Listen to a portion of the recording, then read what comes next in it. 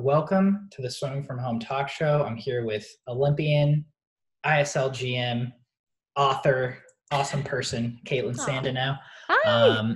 Kaitlin, I guess let's just get your general thoughts of how you've been holding up the last few weeks during this, very, as we said, unusual quarantine period. Yeah, I will be completely honest that when this all first started, it was actually my birthday. It was March 13th, Friday the 13th. Okay, right then and there, I was like, oh, something's going to be weird this year. Yeah. And I wasn't quite sure what to think. And I was like, well, I still want to go to dinner. And I still we have plans. And then the more information I was getting, I was like, oh, maybe I shouldn't be going out to dinner. And maybe I should, reduce the size of our plans and the people involved. And it wasn't until that following week where I was like, okay, we need to shut it down, and that's when the shelter in place started that week. And at first I think I was in shock. Like I really couldn't wrap my head around that this was happening. And then I feel like the spread of everybody freaking out about getting to the grocery store and the toilet paper and the paper towels. And because at first I was like, oh, that shouldn't be a big deal. And then everybody else freaked out. So I'm like, then it was rubbing off on me. And I was like, well, then maybe I should go find paper towels and toilet paper, and like getting like frozen foods. Like I got like frozen burritos. My husband's like, we don't eat frozen burritos. I'm like, just in case, I don't know, like I didn't even know what to buy. Yeah. And then like, I feel like I kind of was like, okay, take a deep breath, like comprehend what's going on. And I was okay. And then one morning we have an exercise bike in the house. Thank goodness. I was on the bike and I was reading just a story that just hit me really hard. It was about a woman in Belgium who was 90 and she was in the hospital with COVID and they went to give her a ventilator. And she said, no, I've had a good life. Put this on somebody younger. And I just lost it. I just started bawling. And I'm not a big like crier and I'm not like I was like, and I feel like right then and there I realized like, I'm not okay. And I think as athletes, we're so used to being so tough and we have this exterior shell and that we're in control and that we don't really show too much emotion. I feel like it was the first time where I really let myself express or just let it out. And I'm like, I'm not okay. Like I am sad and I'm worried and I'm scared. And that story really upset me. And I came out and I talked to my husband and I was like, I'm bummed. And then I think it was like kind of like that light bulb moment where it's like, you have to give yourself grace in these times. And it's okay to not be okay. It's an expression that you're starting to hear more, and you need to allow yourself to have those moments, but that can't be all consuming either, right? We can't have those times over and over again or else that's just going to eat away at you. So just kind of trying to keep perspective, like let yourself feel, let yourself be upset, annoyed, angry even, or sad, upset, scared, but then also try to take the positive, the silver linings in it all. And that's what I'm really trying to focus on right now, what I'm grateful for. And I'm trying to be just really supportive, with family, friends, other swimmers. I've been reaching out within the swim community quite often, let it be for ISL, my DC Trident team, or just swimmers that I feel like I have relationships with. Like I can't imagine what they had to go through in that roller coaster. And I just want them to know they're not alone. And I'm here if they want to talk or just vent or cry or just know that I'm thinking of them. And so that's been helpful for me, just trying to take a step back, give myself grace, and just adapt and adjust, like try to find out what my new day-to-day like routine can be. Sorry, That was so long-winded. Welcome to Kaitlin Sandeno. All she does is talk. Well, I mean, the positive, one silver lining for me through this has been that I've gotten to do these interviews and people can get long-winded. And, normally I'm on deck talking to athletes 2 or 3 minutes right after they're racing. They're like, yeah, it was good. Yeah, great.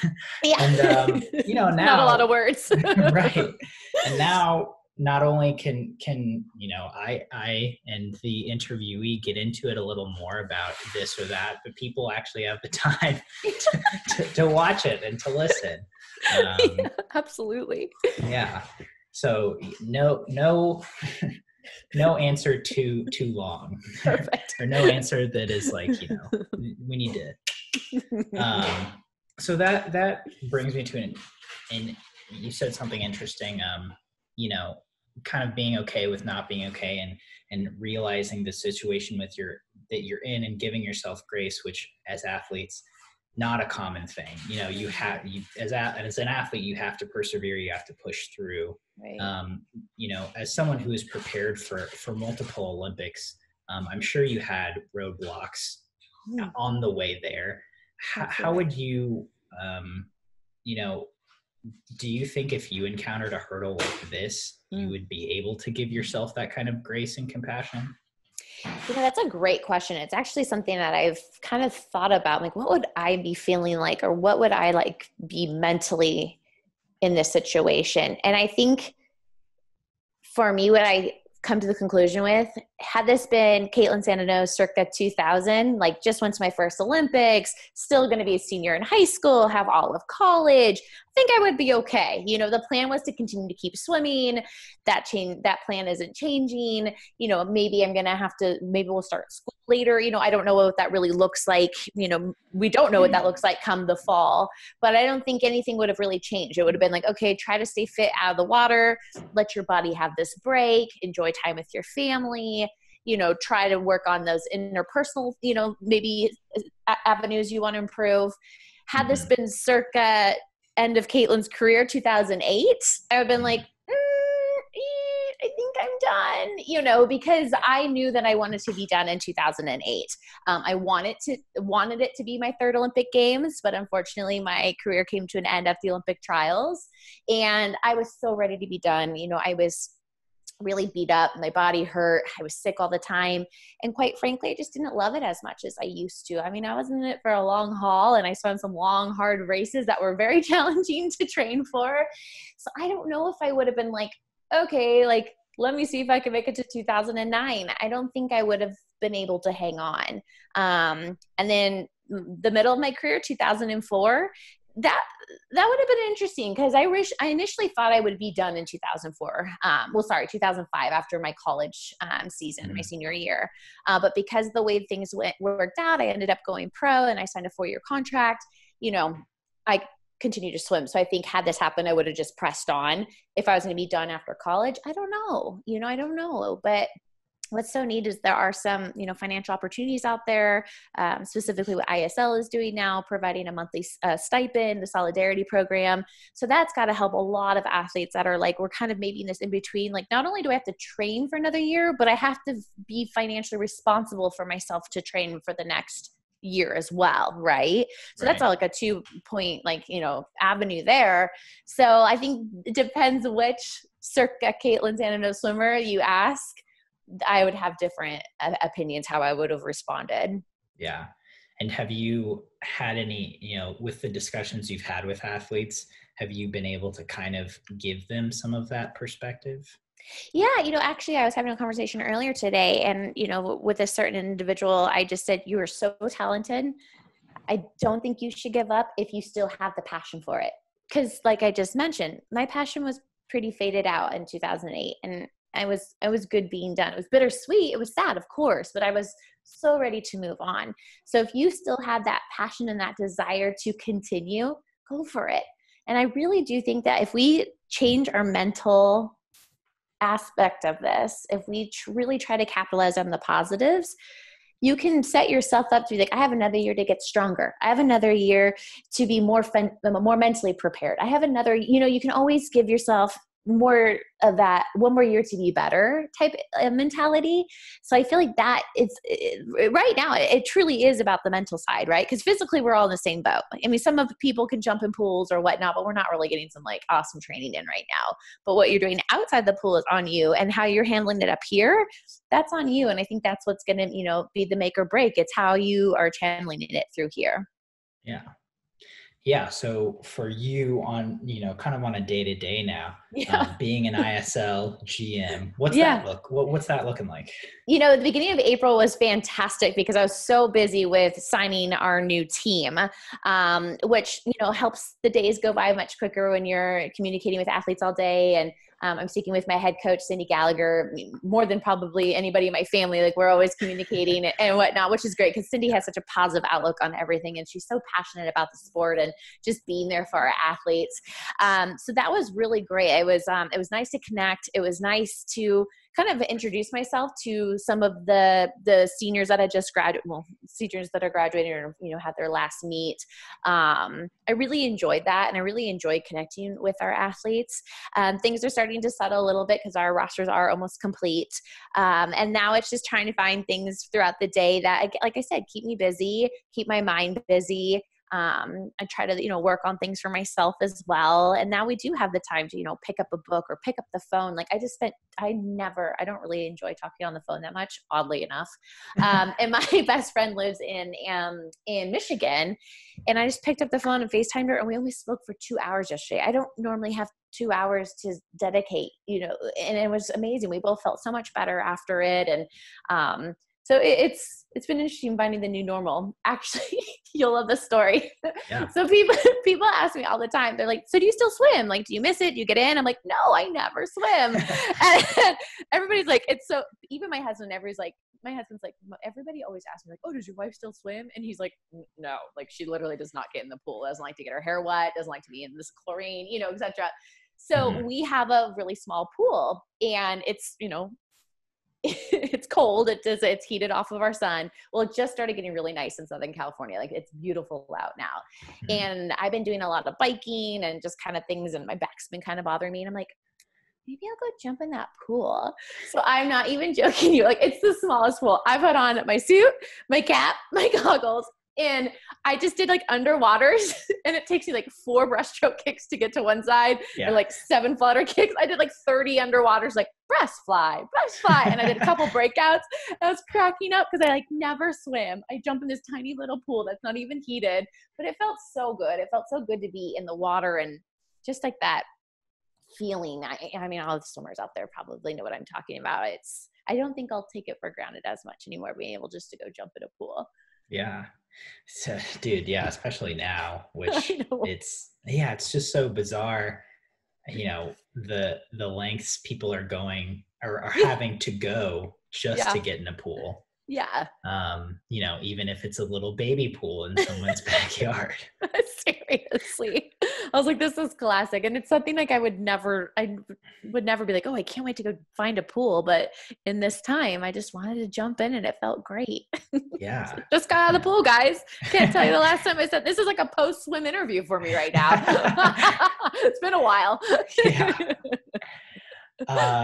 Okay. So ISL, you said your roster is almost complete. I have a few questions, obviously. Can you tell us anything about your roster? Obviously if you can't tell us names, I understand, but how are you feeling about it? Are you still equal pay for everyone?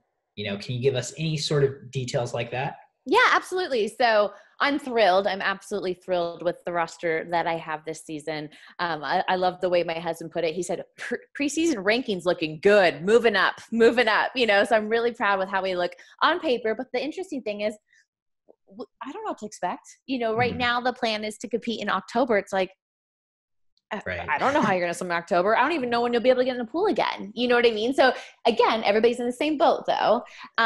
So now with the ISL Solidarity Program, everybody does get paid the same. So it is a monthly stipend across the board for all teams. So it is equal pay. So, DC Trident did that specifically last season. We are the only team to do that, which I'm really proud of.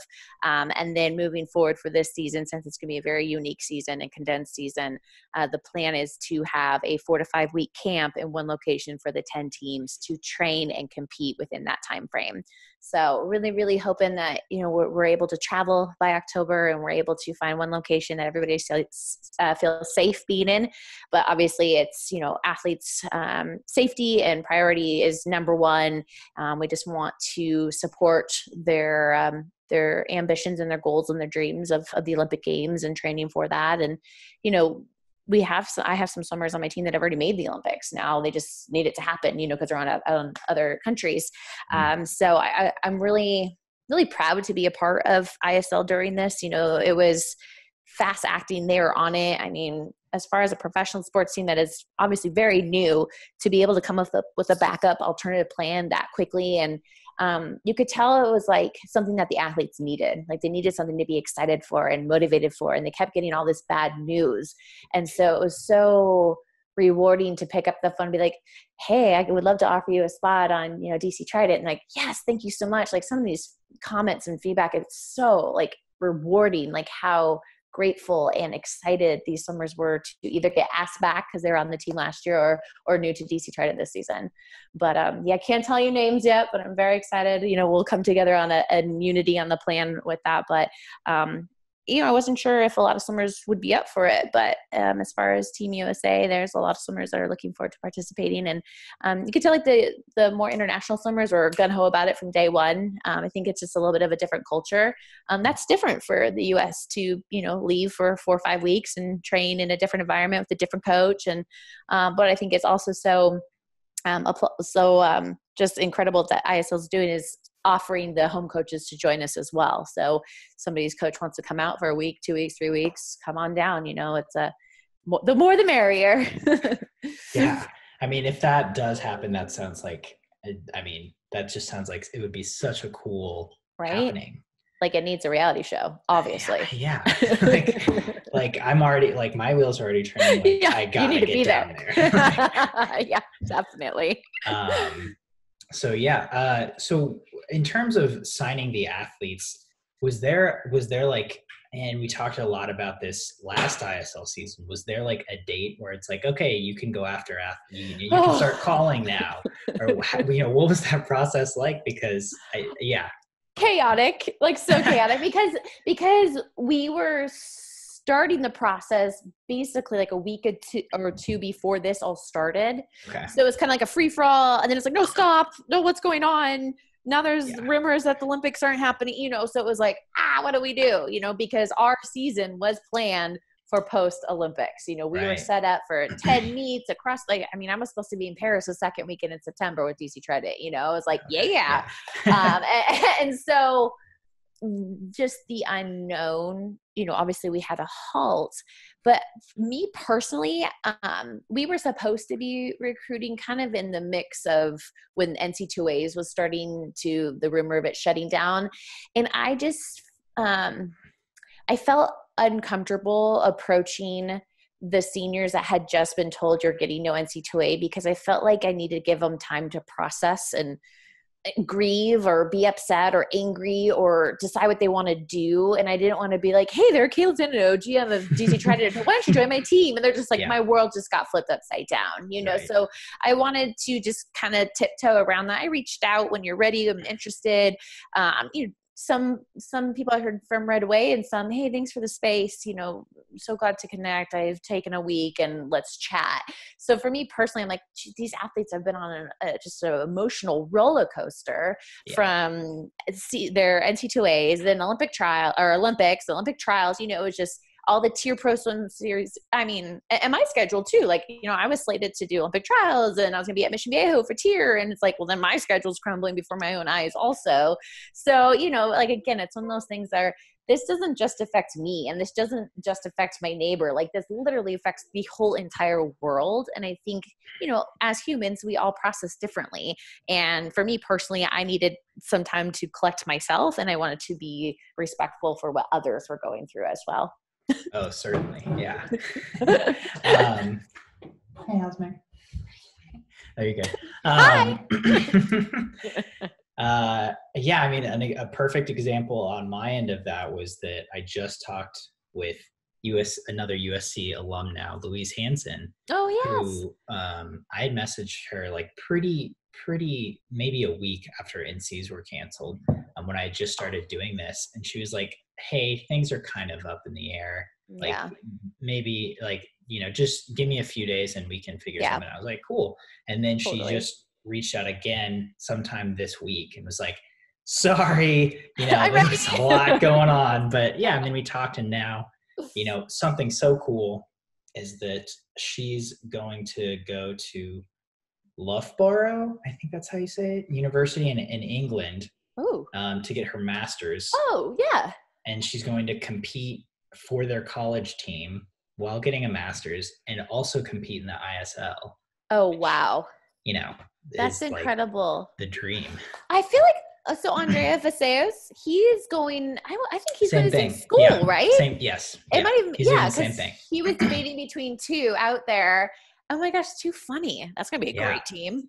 Yeah. Seriously. Like, but it's so cool that those kinds of opportunities are out there, and that Yeah. even though that some athletes, like in Louise's case, it was her senior year at USC, she's two-time defending champ in the 100 fly, it's like she Yeah. can still kind of, she still has ISL, but she can also go still compete in a college again and Yes. kind of make up in a way for that. Absolutely. It'll be a completely different experience, but still have that feel. Yeah, definitely. That's cool. Yeah. So you've talked about, you've had a little more free time to just kind of do some smaller things. What have you been up to with that free time? It's kind of interesting for a person like myself who hates puzzles. I'm really good like with the final like 10 pieces. I'm like, oh, don't worry, I got this. But anything else before that, my attention span is just like, pew, pew. Reading, same thing. I find myself reading the same sentence over and over again. I'm not very artistic, so I have to do like coloring, like those adult coloring books. I've actually found those very therapeutical. Kind of that's my morning thing, with grab a cup of coffee and color inside the lines a little bit. I have a daily devotional that I really like to I can spend more time sitting with. As I said, connecting with friends more frequently on the phone. I'm such a texter or in person, and now to actually pick up and talk. And then I'm going to start hosting just a very quick 6 episode podcast for Women in Sports Women in Sports podcast. It's the first women's in sports network for podcasting. So I'm really excited. I've always been on podcasts, but never hosted one before. So that's going to pick up pretty soon. So I've been trying to do my homework and be prepared. And I've always admired people that put them on, because I know so much work and behind the scenes that goes into it. So now it's my turn to try it. And for me, like, it's not that I'm nervous, but it's like I've never done it before. So it's an opportunity for me to try something new and to grow and to do my research and stay involved, because it's really cool, because obviously I'll be highlighting women and women in swimming, and you don't really see that very often, right? So I'm really excited for that opportunity. So I'll actually start recording those the end of this week going into next week, and it'll pick up in May, June, and July. And then for me, personally, if you guys follow me on social media, I had one of the most incredible moments last week where we got to celebrate my sister's last chemo treatment. And oh man, it was such a surreal, emotional, moving, powerful, like really powerful, because I made a couple phone calls the weekend before, tried to get those car parades that you keep seeing, and my mind was blown to see how many people showed up and rallied. Like her whole neighborhood, like the whole drive-in was just full of cars, golf carts, bikes, people driving through, like hanging out of their sunroofs with like posters for her. So that was like the highlight of my quarantine so far. She was diagnosed with breast cancer the Monday after Golden Goggles. So I had spent the night in LA, came home, I was really tired from that night, took a nap, and I look up and like my phone was like blowing up, and I just knew something was wrong. And I called my mom. She's like, you need to go to your sister's house. And then, our world was just rocked. And she's like, hasn't been able to catch a break. Like it just hasn't been, nothing's been smooth about it. Like she's been in and out of like urgent care, ER, hospitals. She had a blood clot. She's on blood thinners. And then to be in the midst of coronavirus, fighting cancer and going to your treatments. And, she had gotten through, we've gotten through 4 chemo treatments, and I told her I wouldn't miss one. And then the 5th one came. They're like, no, you can't have, your family there. Only your husband, could be in the waiting room. And I was like, oh my gosh, she's literally needs me right now. And even just the week of treatment, she wouldn't feel very well. So I would just go over and we would lay together and watch TV, and she would doze in and out of sleeping and whatnot. So she just liked the company. And then I couldn't do that. And it was just it was that was part of, I think, of my depression in the beginning of the quarantine and the lockdown, was just, I need to be there for my sister right now. That's my number one. And that was hard for me to process. But that celebration after her last one last week was just it was such a huge milestone for our family, and just to see how the community rallied around. But the part that was so rewarding was obviously I know how much it meant to my sister. Like she was just like blown away. Like she's like, I need to process. Like I'm just so overwhelmed, just full of joy. But I can't tell you how many people sent me messages like, thank you so much for including me. Like that just made, like, I needed that. Like other people that didn't, that were there celebrating her needed that. And even like I had swimmers that I don't even know that well, because I posted on my social media, they're like, I moved to tears. I'm so happy for your family. And I'm like, these are people that I don't even know that well, let alone my sister. And it, like, people just needed that feel good story. And obviously, like I said, for my own family, like, oh gosh, we needed that. But then to spread that amongst our community and just to see how everybody rallied around her was really, really special, really special. That's amazing. I'm like, yeah, that is really cool. And especially, in the midst of something like this pandemic, which, isn't this pandemic, but equally as devastating, and I mean, that's so cool. Yeah, it was really neat. Well, I mean, I think on that note, do you have any closing thoughts maybe about moving forward through this quarantine time? Yeah, I've kind of reflected on this a little bit as for a while I was kind of like closing. I think, yeah, like I said, I was like sad and I wasn't really on social media and people were asking me to do these things and I wasn't really feeling like myself or perky. And I just felt like the world is, again, in such a hard, dark place right now. I wasn't ready to be like, hey guys, join me on Instagram, or, now I'm finally at the place where I'm like, okay, we need to move forward. Like we can't just sit and be bummed and depressed. Like you need to continue to spread energy and light and happiness and good vibes. And I needed to kind of crawl out of that. So for me personally, and kind of like reflecting on it, it's like, and I've already said it earlier, like just find your silver lining in every day. And I know that might be like every day, but like, yeah, like every day, literally, like what was the highlight of your day? Like, was it talking to your best friend that you haven't talked to in, a month and you guys just have to reconnect? Or was it my sister's parade? Or, sometimes like today, like going for my swim was like, gosh, I can't remember the last time I did that. Like that felt so good. And like, I actually like put some clothes on for you today. Oh, that sounds so bad. I'm usually in PJs. God. I actually changed out of pajamas and put some clothes on. It's like small victories, right? So I just feel like if you can find that silver lining in every day, and then that is also, what you're grateful for, like acts of gratitude. And then that could carry on past quarantine, past the pandemic. I think that's like a healthier lifestyle that we all need to be more aware of. Because when we're being asked to slow down, which is oftentimes a good thing, you could take that and implement it even when things pick back up again. Does that make sense? Oh, definitely. Okay. Yeah, I think that's a very good closing message. Thank you, Cole. Well, awesome. Thank you so much for your time, Kaitlin. I really appreciate it. Thank you. I hope you stay safe and sending good vibes to everybody out there. And I know everybody's saying this, but we're truly in this together and we will beat this. And, we'll look back on this moment and be like, we'll tell our grandkids about this. We made it through CV-19.